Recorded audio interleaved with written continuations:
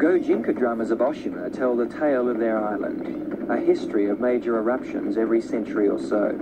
But this latest explosion was one of the most severe ever, sending a fountain of fire 1.5 kilometres high and a cloud of ash 16 kilometres into the sky. Accompanied by almost continuous earthquakes, the volcano roared for a week, forcing the mass evacuation of all 10,000 people who live on the island.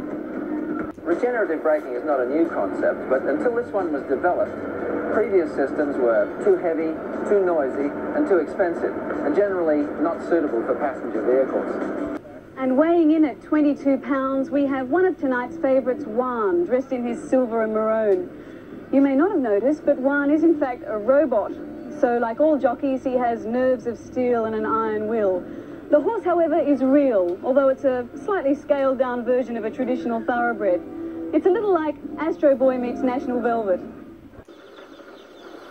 It might look stressful, but in fact the machine has drastically reduced the mortality rate in comparison to work carried out by hand.